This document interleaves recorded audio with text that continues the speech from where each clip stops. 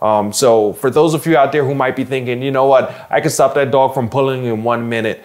Yeah, you're probably right, you can. I could probably stop the dog from pulling a lot quicker too, but that's not what I'm trying to do. I'm trying to change the mental state of the dog.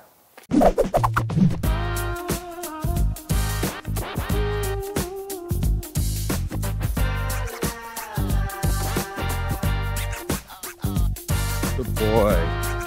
Yes. Excellent work, young fella. Good job. Good. Good boy. Good. Let's go.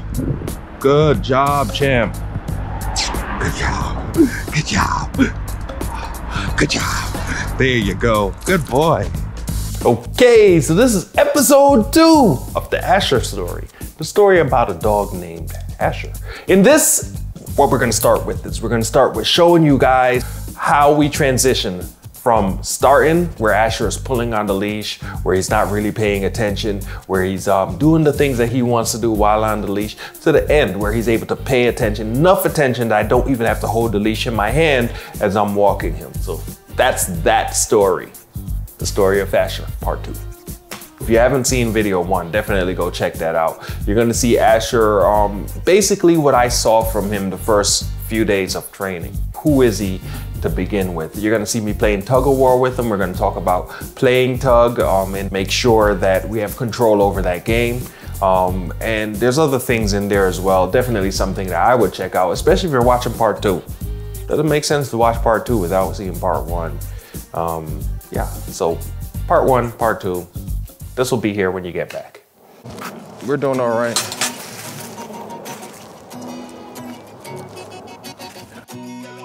Okay, so this is day 3 with Asher here. And I'm preparing to take him for a walk. The first day was really bad. He's a very strong dog. And he wants to bring the same energy, that same running around energy that he does. He wants to bring that to the walk. So it was really tough for me to walk him the first day. It has been better on the second day after I introduced him to the sidekick here. He's been a little bit better. Today's the 3rd day and I really want to see a lot of improvement on his walking ability today. What you're seeing me do now is a thing that I call still body, still mind, right? And the idea is that he can sit or lay down next to me, but what he has to do is he has to be calm, right? Before we start the walk. With him, I try to do this. I'm not gonna do it 10 minutes today, but just about every walk, I try to have him just sit next to me for approximately 10 minutes, right? And you can see this is kind of hard. He's whining about it. He wants to get up. He wants to sit where he wants to sit. And I just fuss with him and make sure that he stays right next to me at the best of my ability and just stay there, just chill, right? Just be here. And without running, jumping, sniffing, all that kind of stuff. This gets him ready to go for our walk. After I do this for about 10 minutes, I like to do the next thing, which is the yes game. So I just go, yes. I get my treat and I give it to him. I hear a lot of dog trainers complain, yes, about using food that it makes the energy of the dog get higher. I don't care. Yes. If it does. I don't see that much. Sometimes I do, but it's not a big deal to me. What I'm doing with this yes game, yes, is I am rewarding. I'm just really establishing that yes means I'm gonna give you food. Yes, but as I start to give him nice things, you'll see that he starts to pay more and more attention to me. Yes. And then I could do things like wait till he looks at me and then give him food.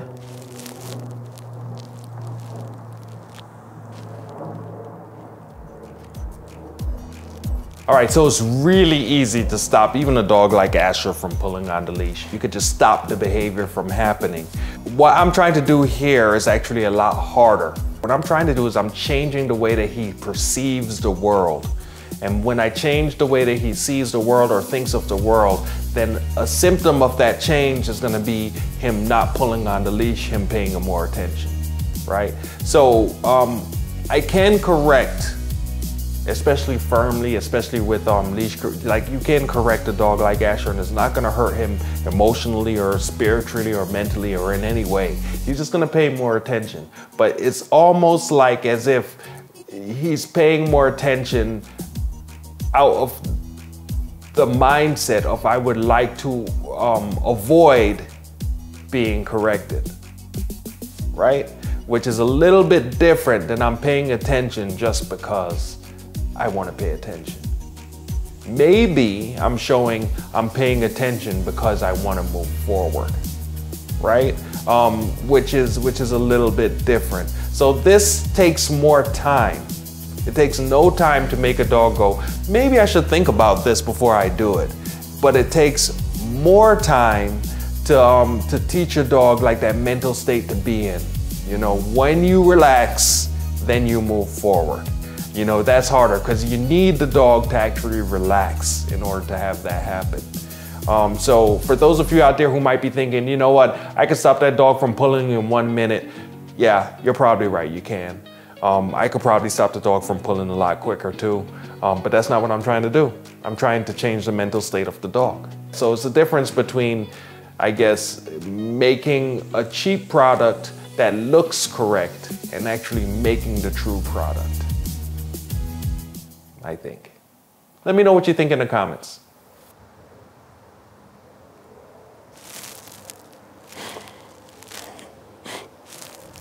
Yes. And then I could start giving food for that. Before I get on the sidewalk, I like to start walking yes game here. Yes. And you can see he's like walking wherever he wants. This is still just the 3rd day. I don't want to yield to him though. So if he gets in front of me, I'm just gonna walk through him, right? Because I don't want to have a habit of me trying to avoid him. So here, I just keep walking through, and if I bump him, I bump him. You know, I want him to start to make the habit of yielding to me instead of me yielding to him. Good. I'm waiting for a good time to say yes. And then I want to put the food where I want him to be. Yes. I put the food where I want him to be. Good boy.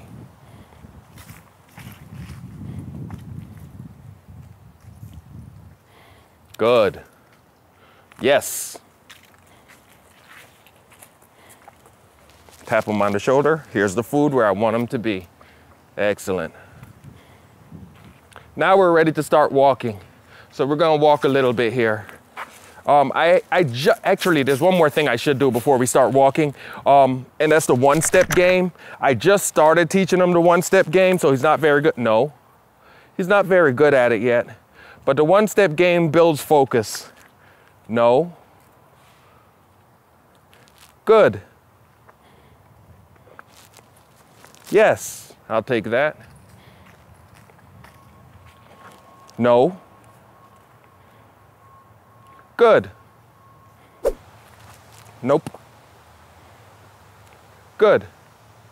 So we're seeing he's starting to learn it. Yes. For a couple of reasons. One is that he's not hitting the end of the leash the way he was yesterday.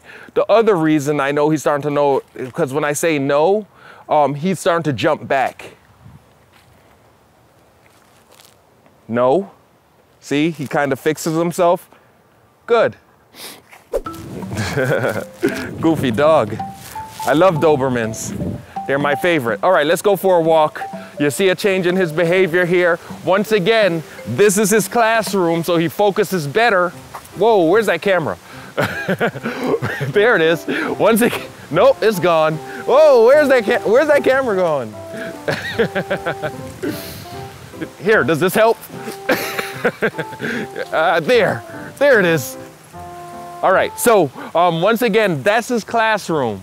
So his focus is gonna be better on me there than it is on the walk. But we're gonna start walking now. So you can see here on the walk, he wants to pull out in front. I don't love this for a dog. It's not that bad compared to his first day. But it's still not good, right? You see he's out in front. I'm gonna go ahead and start this. No. Good. No. This is what our walks are gonna be like probably till Friday. Good.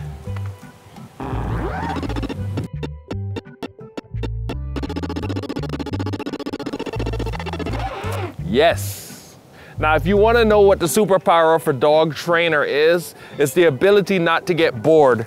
Hey, doing that. Oh, good stuff. He rejected the treat. So what that means is that he doesn't get treats for doing the one step anymore. Now he gets affection.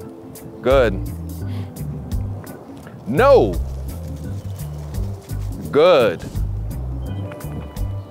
Yes, good boy. I need to give two-hand petting here because I need to reward him. This is gonna be transitory. He's gonna be taking food again in a second. He's just kind of pouting and kind of like, if I don't take food, do I have to, can we stop doing this? No, we can't. No. Good. No.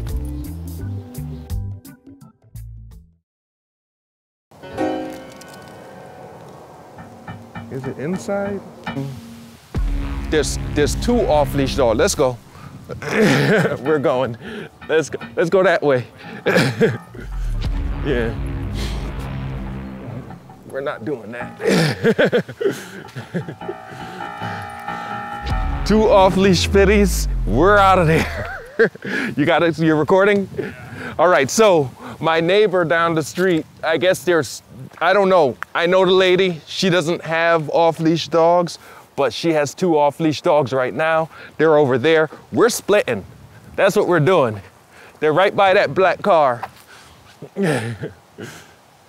So we're splitting, we're getting out of there because, first of all, he's a highly reactive dog. Highly reactive. I don't know those dogs. He's not aggressive. I don't think of him that he's gonna try to do anything, but the dog, there he is right there at the fence. Are you able to catch him? They're yelling and screaming and stuff, but we're not staying around there to be involved in that. We get out of there. That's what we gotta do. So I'm still watching because he could come any moment up here, and that's a pretty good sized pitty. I don't know the dog. Maybe the dog is fine, but we're not gonna find out. Good boy.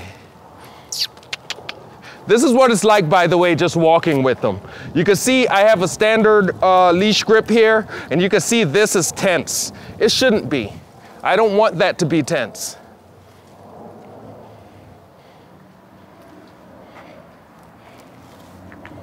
All right, up the stairs we go. Oink.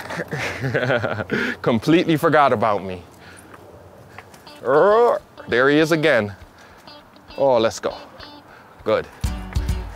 This is, of course, the very beginning. You know, the first 3 days, we're really implementing a lot. I'm teaching him a lot about the structure, you know, how things work. When is he gonna feel tension? When is he gonna feel the tension on the leash go away? You know, practical things like the one-step game and things like that. And now from day 3 to day 7, of course, every day, I am doing training sessions with Asher. Day 7, our recording of day 7 here, I kind of shift my focus for my clients and for you watching. And really what we're gonna start to show is some of the things that support what we're doing with our communication. We're gonna start talking about routine. We're gonna start talking about structure, you know, routine, how we do our training session, the order that we put things in, how we schedule his day. We're gonna be talking about energy management, getting them in the right mental space. A lot of the things that we're doing in day 7, we're gonna feel the effects of in day 10, day 11. Right? We're just getting them used to these things at this early stage. So the techniques that you see in this video to transform Asher or to do our best to change Asher's way of walking, they're really easy to implement. The technique is really easy to do, but there's some trickiness to it. And we'll be talking about that as we go on through this video as well. Yeah, here we go. We're moving on to day 7. Check it out. So this is just him being just nervous about Frank. Frank, can you step backwards a bit? We're gonna come through.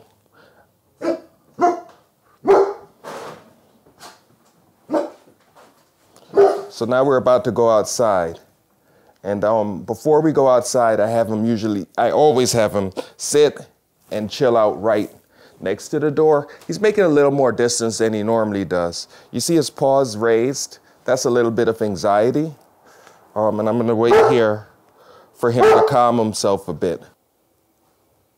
Okay, we could go out. Right, I'll give him a couple extra seconds. As long as my arm is out and my body language is like this, it means that he's allowed to sniff. You know, he's allowed to go where he needs to go. As soon as this body language changes, then we'll be on to something else. There, all right. Now I'm gonna bring him to my side. Now my body language has changed. My arms are inside at my side. And now that he's sitting, I want to see him calm himself down and look to me to move forward. The thing about this dog is that, and I learned this as I went on with training with him, is that his biggest problem is his ability to self-regulate his energy. He doesn't know how to calm himself down aside from being in the crate. In the crate, he will be calm, but in every other situation, he will not. And that's what we're going about teaching him, using a variety of techniques and methods. One of the methods I'm using is just sitting here and waiting. You know, you can see there's no tension on the leash. You can see his paws up. And the other thing you can see is that he's never looking at me, right? He's avoiding giving me attention right now.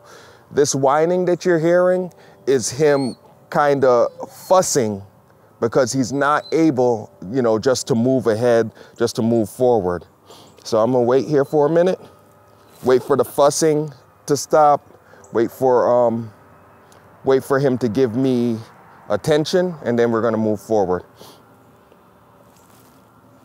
We want him to understand what we want. If a dog can't sit calmly next to you, then they can't walk calmly with you.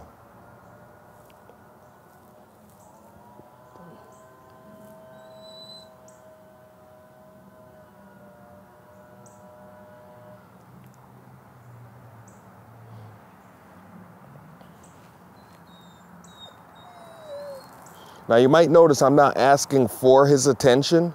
I'm just waiting for him to give it.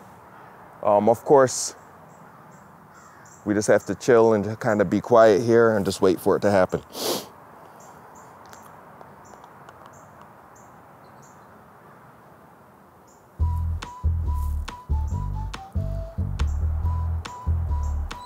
Okay, so this is what I mean by the technique is simple, but it is still hard to do. What I mean by that is what I'm asking Asher to do. Technically, all I have to do is lift my elbow here, I make tension up, he's gonna sit where he is pretty much, and then I release it.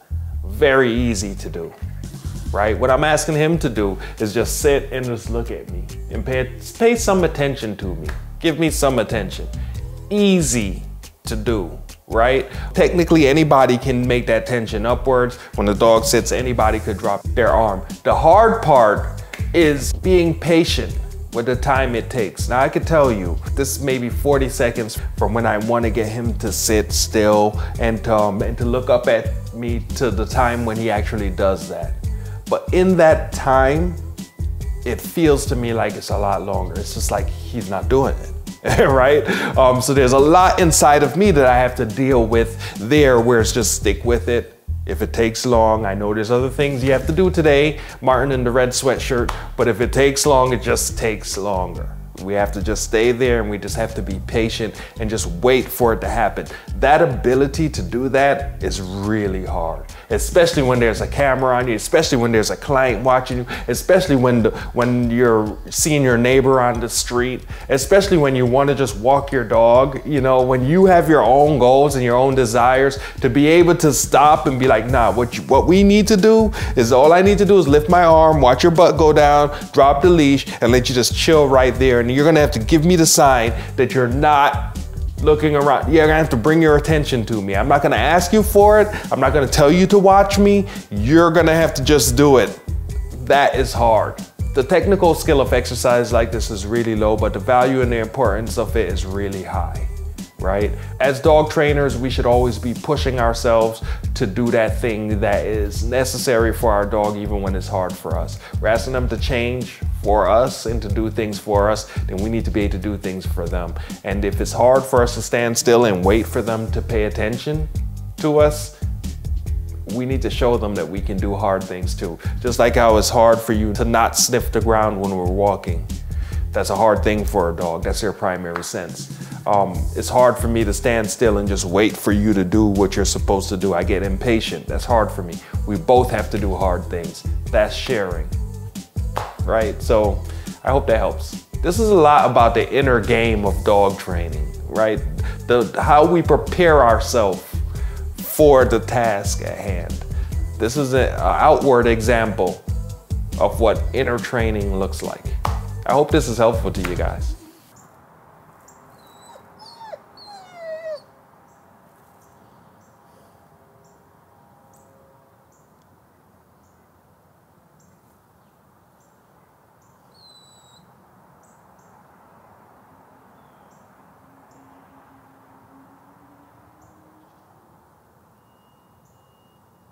Okay, let's go. One of the cool things about dog training is that when you're in that moment and you're standing there and the dog is sitting but they're not paying attention to you, that moment is gonna come to an end. There's gonna be a time when either one out of two things is gonna happen. Either one, you get impatient and you don't wait for the dog to look at you and you move on. That's gonna happen. Or the other thing that's gonna happen is the dog is gonna look at you. Now, when you're standing there, you don't know how long it's gonna take for the dog to look at you. It would be really a lot easier if we knew that it was gonna take 40 seconds before the dog looks at us, right? But the idea of it could take however long, we don't know, is one of the things that make it challenging for us to be able to deal with a situation like that. The good news is that when things are challenges, what do we need to do? We need to practice. And a dog like Asher is gonna give us many opportunities to practice standing and being patient without knowing how long we're gonna have to be patient for. We're gonna get good at it, right? So here's another opportunity, check it out.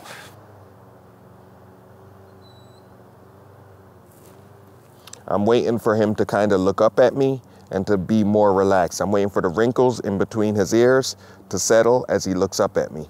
That's what I'm waiting for, and we can proceed forward as soon as we see that, and not before.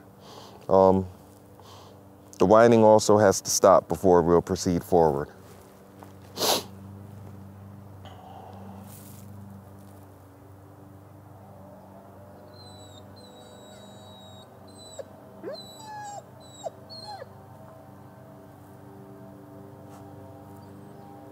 This kind of activity with a dog that's active like he is will also help him to burn energy, because this is really hard work that I'm asking him to do. Although it doesn't look like I'm doing much, it's really hard work.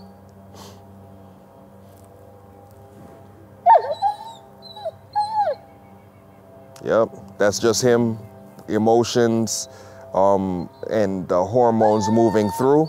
That's what's causing all this. This will settle on its own. I don't have to correct it. As a matter of fact, correcting it sometimes can add energy to it.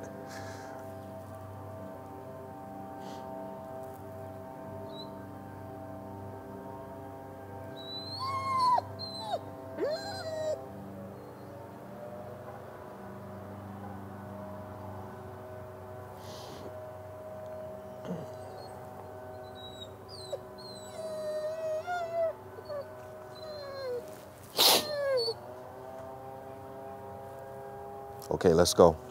The whining stopped, the wrinkles in between his ears went away. He looked at me patiently, and that means we could go forward. Good. Other things that we're working on to calm him down is I'm working him through what TBTE, Mark McCabe and Stephanie McCabe, would call the relaxation triad, as well as this leash work to keep him calm, right? You see how his head is moving back and forth? This is a lot better than it was, but I still want him to be more still. Good. Wait for him here. That looked pretty good. We're gonna move forward. Good. Let's go. Tension here, release tension. Good. The part of the leash that's most important is this part here. If you guys see tension on that part of the leash, oh, there we go, that causes this every time. If you guys see when the tension is on this part of the leash, that is when he is either moving too fast or doing something, his energy is off. If he's calm, then there will be no tension here. That's fussing, right? He's fussing with the collar. We also hear fussing, verb, audible fussing. This looks pretty okay, but his paw's up. So we're gonna wait here a little bit.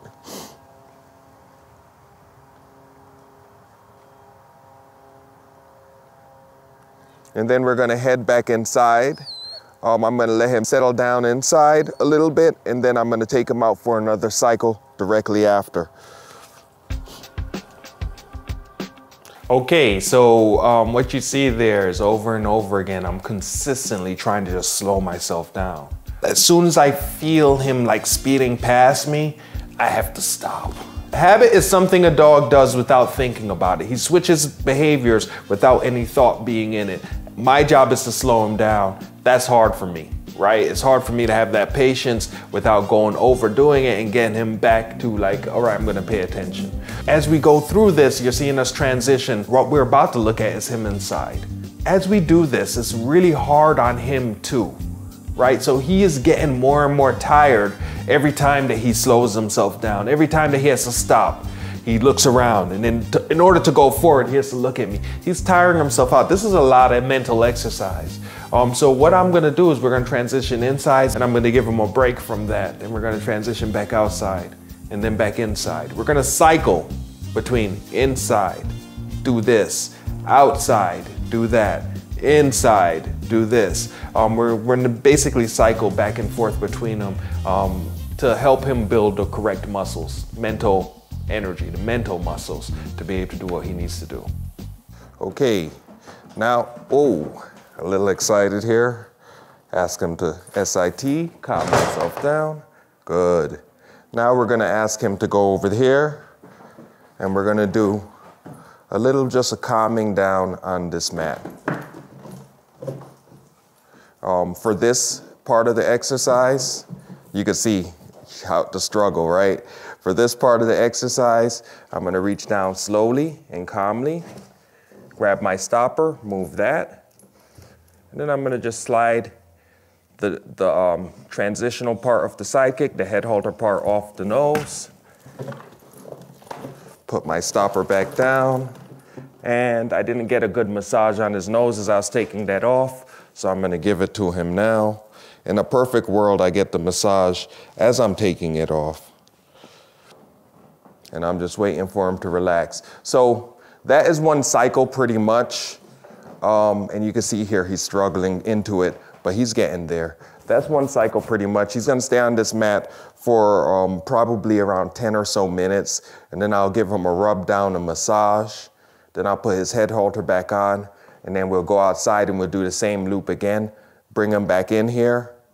I'll let him be on the mat, calm himself down, give him a little bit of massage, and then I'll bring him back and put him in his crate, right?